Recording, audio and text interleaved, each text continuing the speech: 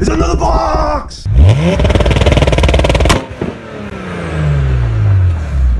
What's up guys, welcome back to the vlog. Today is going to be like another one of those quick little videos because once again I find myself, it's 10 o'clock at night, I got work tomorrow, and I don't have a video to post up tomorrow. So I am here gonna show you what I'm gonna install today. This is an important step. I mean, it can be avoided, but I am not going to avoid it because I got ChaseBays power steering kit. The reason I say it can be avoided is because you don't really need power steering. I could just go manual steering, but since I'm gonna daily drive this car, it's a little tough to like park and when you're stopped and you gotta like muscle those turns. You gotta find time to work out, but I don't have time to work out if I'm always working on the car. So this kit has a lot of new lines, low pressure lines, high pressure lines, a lot of bubble wrap. It's got, oh yeah, I got a power steering cooler right here. Look at that. Looking good, looking good. Alright? I like it. It feels so good. So nice.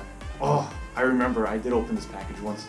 It's like a Subway sandwich. Alright, got that. And a lot more unnecessary bubble wrap. I got a bracket in here. And I got a reservoir for the power steering fluid. You can use the stock reservoir on the 240s, but they are known to leak even without a swap, just like regular with a KA motor, SR motor, whatever. They leak a lot down here. So I was like, might as well just buy the kit with this. It's not that much more money. So I am going to start installing parts. I'm not going to install the cooler yet because I don't have my bumper installed. I have to wait to install the bumper so I can see exactly where the best placement is for this to keep my power steering cool. Was this needed? I don't really know. I'm not sure if I needed a power steering cooler. Because stock cars don't have a cooler, right? Like when OEM from the factory. Their cooler is this. See this line going around? That is technically the factory cooler.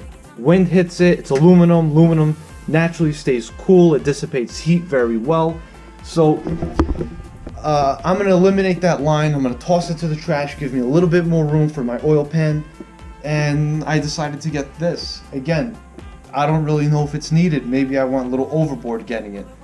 But, better safe than sorry, right? At least I know my power steering won't ever get overheated and my pump will get ruined and I don't have to replace the pump. But I'm assuming this is going to go somewhere like here-ish. Like that. Maybe up here. I think that's where my bumper has an opening. It's going to go right in front of my oil cooler. I'm assuming is probably the best bet.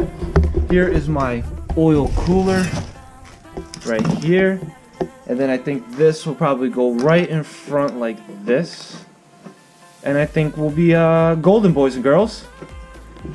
So yeah, now let's just get started. I'm gonna put this, it's gonna be a lot of time lapse because it's just replacing lines. The lines that you see, you're gonna replace them. So here we go.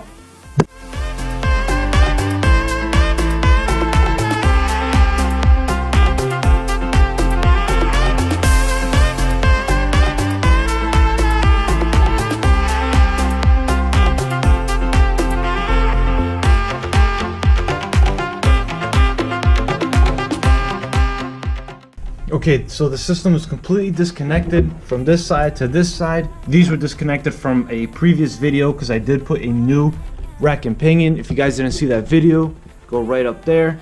I also installed a little bit longer inner tie rods so I can get a better turning radius. So this is totally loose. I do see that there is a sensor here. I don't know what this sensor is for. Maybe it's power steering pressure sensor? I don't know. Well, I'm removing it. I don't know if I need it. I hope not. And now, let's take this out. Well, there it is. The entire power steering system is off, minus the pump. The pump is right here on the new one. So this is the low pressure side and high pressure. Yep, low pressure, high pressure.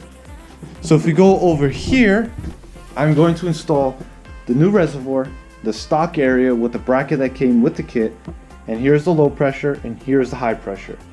And then these lines go to the oil cooler, not that oil cooler, the power steering cooler, which I'm gonna show you guys how to hook it up because I gotta figure it out. Well, there you have it. Reservoir is on. It was simple enough. Just put the brackets in the two original holes. I already put the low pressure line. You know, this eventually will get twisted onto the power steering pump.